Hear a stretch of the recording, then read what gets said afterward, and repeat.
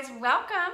If you don't know who I am, my name is Do with Doodads and Designs. I'm a creative-preneur business strategist and furniture artist, and what I want to teach you today is how to take that laminate furniture, that plastic looking furniture that you find that you're looking at and you're like, can I paint that?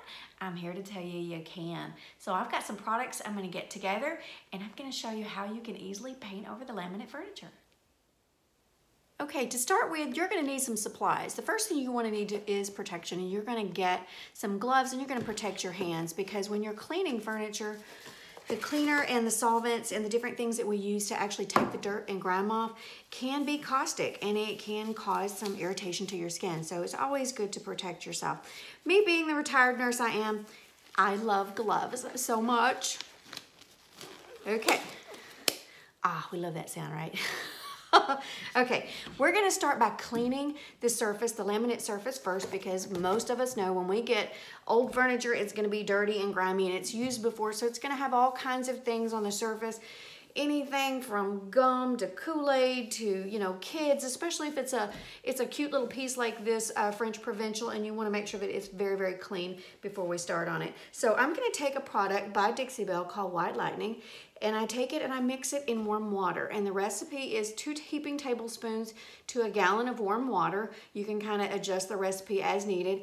I actually put it in my spray bottle. You can mix it in a bowl and use it with a rag, wipe it on, wipe it off. I like to mix it in a sprayer because it's just easier. So I mixed up my solution. I'm gonna take my paper towels and then I'm gonna spray liberally over the surface, and then I'm gonna wipe it back. And you may have to do this a couple of times to get it clean. That's fine. But you're gonna notice you're gonna get a little bit of dirt off. You may not get a lot, but you're getting things that you don't see on the surface, and that's important that we remove all of that stuff, okay? Once your surface is clean and you no longer are wiping back on your paper towel and you don't see anything coming back, that means it's clean. Now, once it's dried, it's not ready to paint still. You want to go a step further and you want to remove any of the residual of the cleaner off the White Lightning. So I take a bottle of water, and this is just my mister that I use for painting. Spray over it, take your paper towel again, and then wipe it back clean. Make sure there's no residual from that cleaner, because the cleaner, if left on the surface, could react with whatever you're painting it with and cause it not to adhere. So make sure you've got a really clean, nice piece ready to go.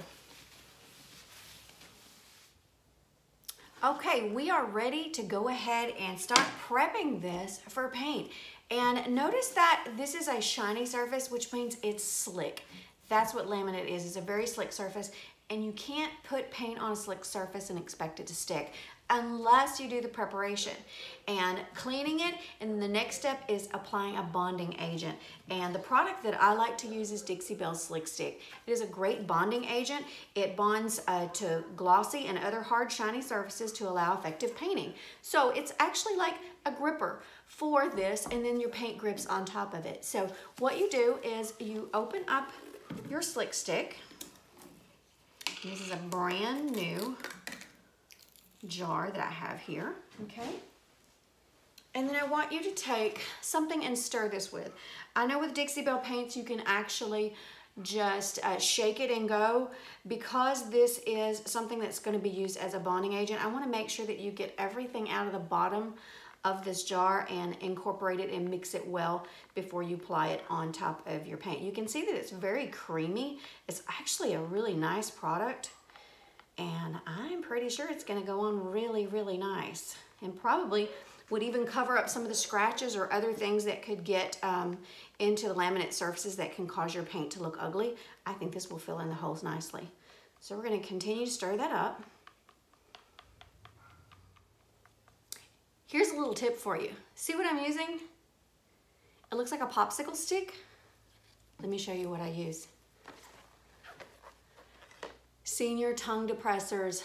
This is a nurse's best friend. You can buy these. They're like 500 count. You can buy them on Amazon for pennies what you pay for craft sticks. Super valuable to learn this information for this. So I wanted to share that with you.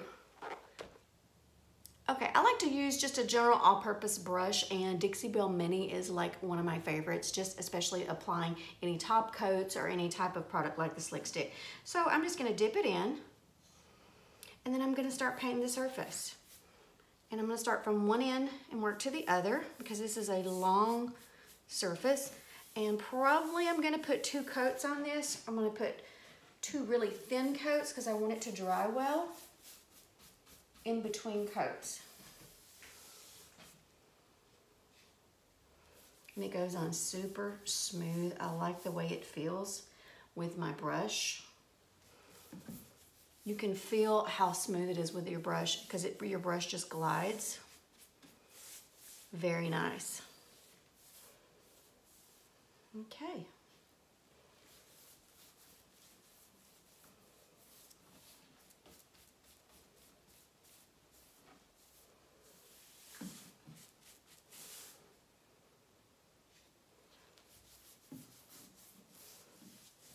I'm going to use nice long strokes. I want my base coat or even the Slick Stick that is the gripper agent to actually be really smooth because I think that affects your paint finish. Whatever you put on the bottom layer of your finish is going to reflect through the top. So make sure you do a good job and make it a nice smooth coat all the way across.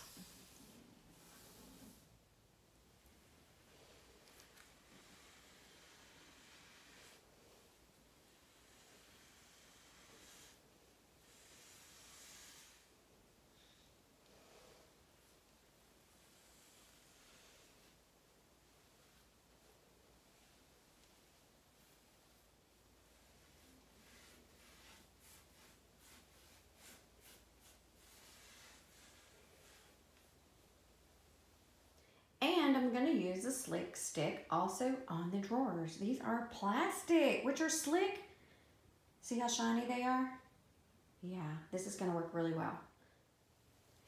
And once you're done, you want to make sure that you clean out your brush well, especially because it has Slick Stick. Simply, I just run it under, I like to use just a cool water. I don't use any soap or anything on my brushes. The brushes I use are synthetic brushes and they usually wash out really nicely. You can use them over and over again, but I find just gently rubbing with your fingers along your brush and continue to do this until it's clear. And then you want to let the water run inside your brush as well because a lot of the paint gets stored and it gets absorbed up into the hub of the brush. So you want to make sure you get all of that out. So let your water run. Just give it a good rub. Just keep massaging until you get it all out.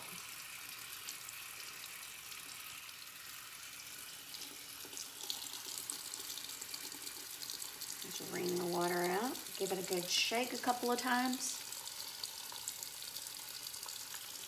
When your brush is clean, it's ready to go. Okay, after the first coat, I allow this to dry for 2 to 3 hours. It's been actually about 2 hours. I recoated it. It's dried another 2 hours. So what you want to do is you want to let this set overnight, 24 hours to really cure and harden. And then I want you to come back and I want you to do the scratch test. The scratch test is where you scratch the surface with your nail or something hard and see if it comes off. That lets you know that you got a great bonding primer on that plastic, on that slick surface, on that glass, on whatever you're going to put it on, and that means that your paint is going to bond to it, and that's all you need to do. Now your piece is ready for paint. What I do recommend is, however, is using Dixie Belle paints to paint your furniture. And thank you for joining me today, and I'm going to pop all these links down below so that you can go down and you can find the products that I used for today's video, and I would love for you to hit the subscribe button. Subscribe and hit the little bell. That way you'll be notified every time I come live and do a video and share more products with you. And I'd love to see you over in the Art of Painting Furniture, which is my private subscription group where I share everything. Those links are down below. Thanks for joining, guys. Happy painting.